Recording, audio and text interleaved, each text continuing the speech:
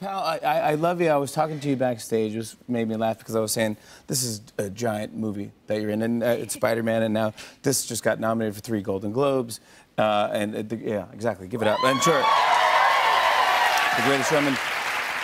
I said you are a movie star, and you go, yeah. I just don't. Sometimes I don't feel like that you walk like a movie star.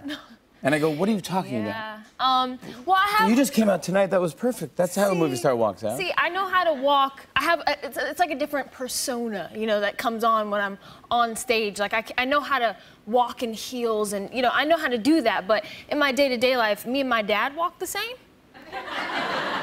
Okay. Which is not necessarily a great thing. No? We call it the Coleman trudge, and it's kind of... I mean, I can't really do it in heels because it's not as ugly.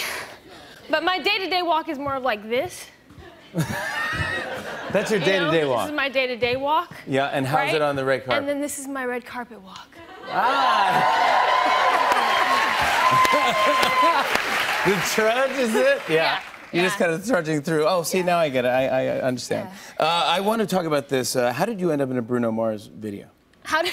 Because I saw... Okay. Well, if anybody saw the lip sync battle, so I impersonated Bruno from my lip sync battle, and it was fun, and I feel that I did a pretty good job at taking on his, you know, his swag and whatnot. And apparently he saw that, and I guess that in his mind got like, apparently he thought sexy girl in video from that. I don't know. Because the correlation there? Well, yeah, maybe, yeah, exactly. But either way, he called you up? But he called me. He's like, I got a text, and he was like, hey, this is Bruno. Can I call you? And I was like, sure, yeah, absolutely. And so he called, and he was like, hey, you know, I'm doing this video, and I really want you to be part of it. And I was like, man, like, why? Why me from that video? Like, how does that strike gracefully to you? But it was awesome. It was really cool. He was so fun, and it was a good day. So talented. I have a picture of you two cut side by side. One is you and one is Bruno. See if you can tell the difference. I don't even know. If you can tell the difference, it's just fantastic. That's not bad. That's not bad. And here you are. Also, not only are you in music videos, but you're also doing The Greatest Showman. Yeah. Hugh Jackman is one of the best, nicest dudes ever, and a great, great actor. But you knocked it out of the park on this one, pal. Thank you, man. I appreciate it. Fantastic. Thanks.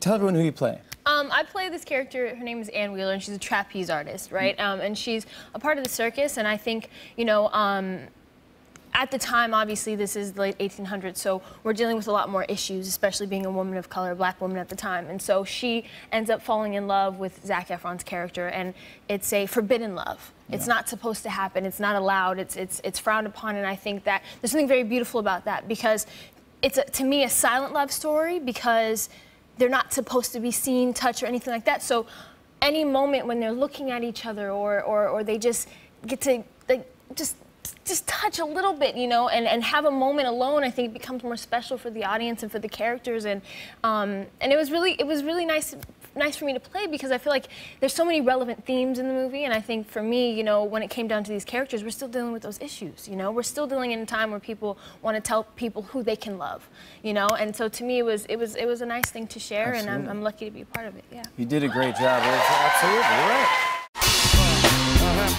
On and on and on. That's it. And it's on and on and on.